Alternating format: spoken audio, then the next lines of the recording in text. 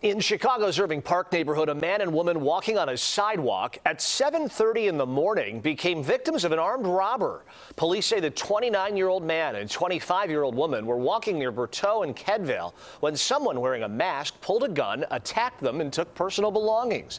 There reportedly was a struggle, several shots fired, but no one was hit.